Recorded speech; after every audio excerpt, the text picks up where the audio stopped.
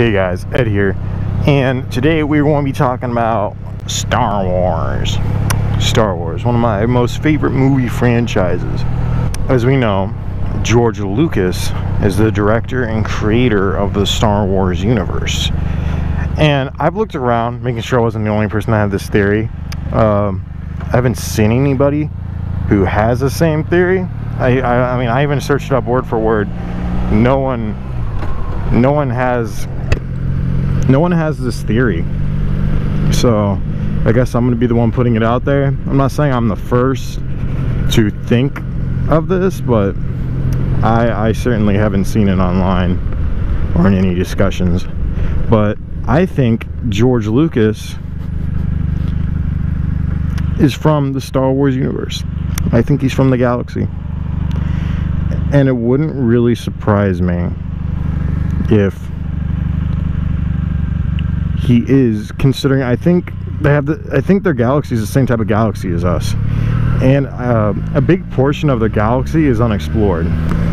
So in theory, we could actually be in the part of the galaxy that is unexplored. George Lucas could have been an outcast, an outlaw, or someone, or an explorer, and he found this planet, realized that the rest of the galaxy has not discovered this planet, and realized that he was safe here. Or maybe at some point he realized he could capitalize off of real events and turn into a movie here, because we wouldn't be any wiser to it. But I caught you. I've caught on, Mr. Lucas. You're not going anywhere. You're not fooling anyone. You haven't fooled me. I know you're from the Star Wars galaxy. What if I'm running out of gas? So right now I'm not filling up the tank, running it empty, because I'm painting the tank because it's all screwed up on the side. So I'm trying to deplete the fuel, so I'm trying to burn all the fuel in it, and I'm trying to get to the point where I can do reserves. That's kind of why I'm actually taking this way home. But I'm trying to burn off the fuel as much as I can, so when I take this off, it doesn't really get everywhere. But you know, trying to minimize the damage. But you know, back to the George Lucas thing. It makes complete sense.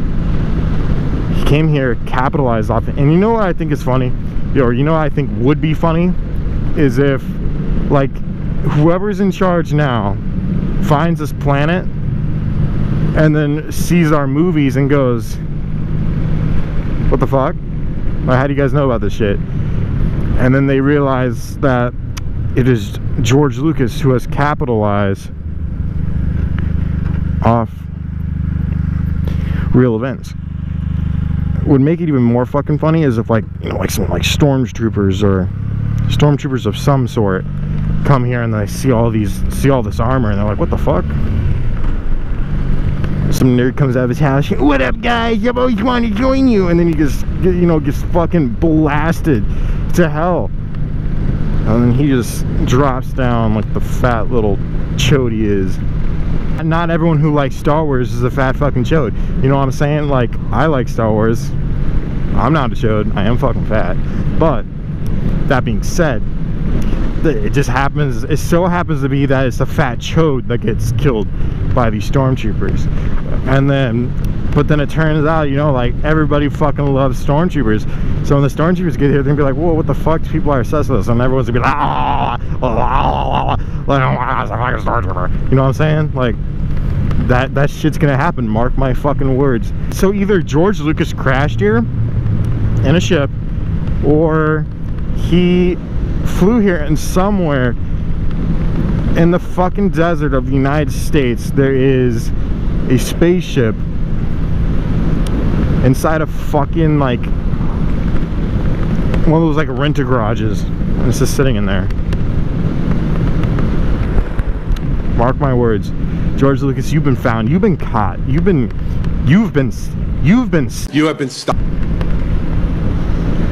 Think you're gonna get away now? No, we know you're fucking, we know you're bull. I found you out. You ain't getting away, big boy. You ain't getting away, big boy.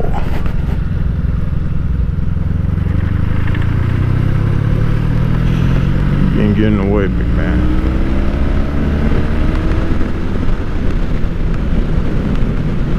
Is that guy pulling out, or is he just chilling? Oh, my man's just chilling. All right. I don't even think anybody's in there. Oh, it's for sale. It's chilling and for sale. When are we gonna stop the slavery of cars? They need to be able to make their own decisions, and who wants to voluntarily drive them. Oh shit, that means my bike probably won't me riding it. Nah, I treat this bike with so much love and respect. Insert clip of me crashing. Except I don't have it because I didn't have a camera at the time. No, I fucking love this bike.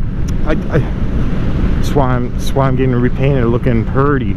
Gotta make sure the bike is all purty and nice looking. Interesting. Pass me because I'm slow. What the fuck? What kind of mindset is that? I'm joking. I'm joking, guys. Come on, I'm joking.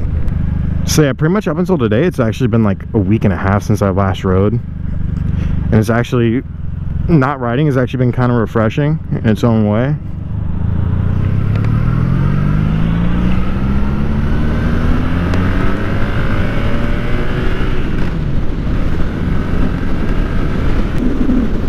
This shit I have in my backpack is throwing off my balance. Like, my back feels weird as fuck.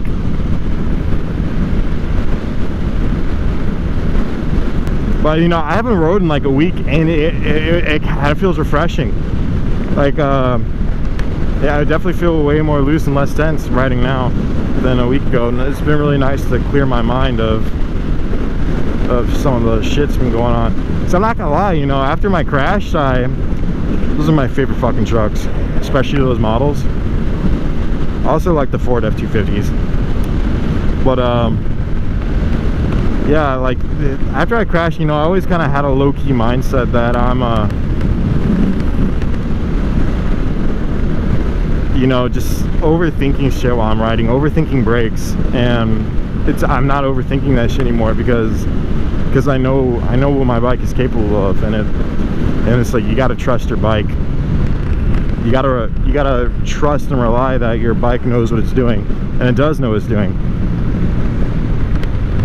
You know, like most of the time it's a rider error, or okay, well, other people's in cars, but then, you know, then there's rider error. Most of the time the bike is pretty nice, She didn't look at me. I'm not worthy of her attention. Bikers shouldn't really be that hard to miss anyway. Like, all you have to do is fucking look.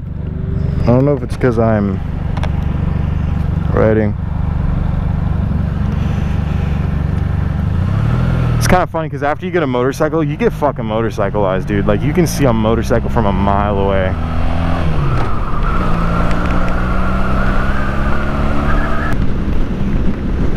But yeah, you know, I'm also planning on taking, you know, the advanced course to, you know, like learn even more skill sets, because, you know, I need some extra, you know, tips and tricks.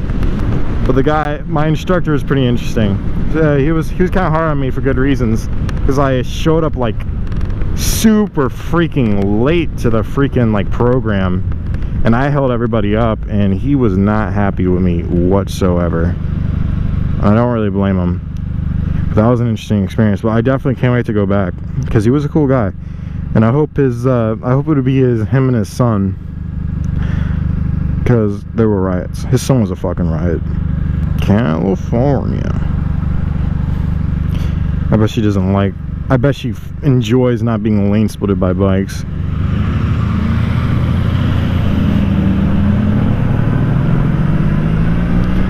Or she probably came here and went, fuck, there's bikes here too. Dude, I've met people with that fucking mindset, where they're like, just straight up like, fuck bikers. Before I even started riding and after I started riding, and they actually don't know that I'm a fucking biker. Like, we'll just start talking about motorcycles randomly, And then I'm like, yeah, just so happens that I happen to ride a motorcycle, and that's what I actually rode here. That's how we're talking. Sorry, because a bike. That's how I got here, asshole. Like, amazes me, like, some people are like so like heavy set on just being like, fuck bikers. Like what the fuck? Like, I understand there's asshole bikers out there, but like fuck everybody. It's kind of like, you know, throwing poop at the wall and watching a stick and then doing the little happy dance. It's like, what the fuck? Alright guys, that's the video for today. Hope you guys enjoyed it. I'm not going to tell you guys to subscribe because I'm not fucking gay. But if you guys do anything after this, you know, kiss your monitor right before you turn it off every night. You know, you need to do that so it lasts longer, so it doesn't want to give up on you easily.